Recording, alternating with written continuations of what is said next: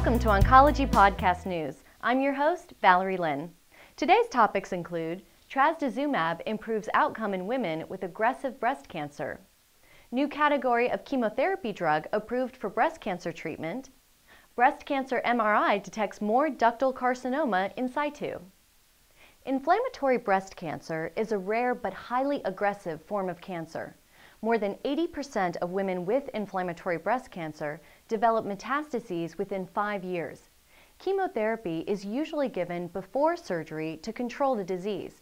However, results have not always been successful.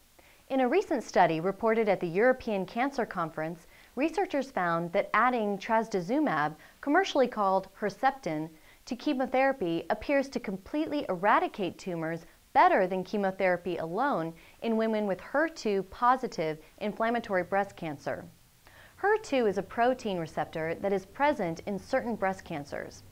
The researchers found that a complete disappearance of the tumor was seen in 55% of women who received Trastuzumab and chemotherapy, compared to 19% of women with inflammatory HER2-positive breast cancer who did not receive Trastuzumab. Trastuzumab, or Herceptin, is a member of a new category of drugs called targeted therapy agents. The Food and Drug Administration, FDA, recently approved a new chemotherapy agent, ixabepilone, for the treatment of recurrent breast cancer that does not respond to standard chemotherapy agents. Ixabepilone is the first of the new classification of chemotherapy agents called apothelone. Ixabepilone is given every 3 weeks as a single agent or in combination with another chemotherapy drug called capecitabine. One of the main side effects of the drug is reversible peripheral nerve damage. Other side effects include a drop in blood counts, muscle and joints pain, diarrhea, and fatigue. Ixabepilone is marketed commercially by Bristol Myers Squibb as Xempra.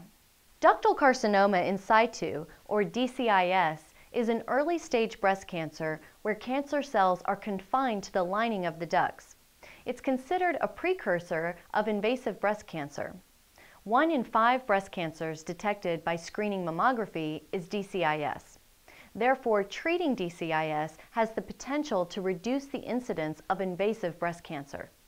Researchers from Germany reported that breast MRI is more sensitive in detecting DCIS than screening mammography. The researchers evaluated 7,319 women who were seen from 2002 through 2006 at a tertiary care breast center.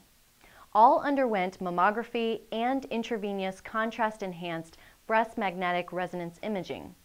The researchers found that of 167 women who were diagnosed with DCIS only, breast MRI detected 92% compared with 56% for mammography.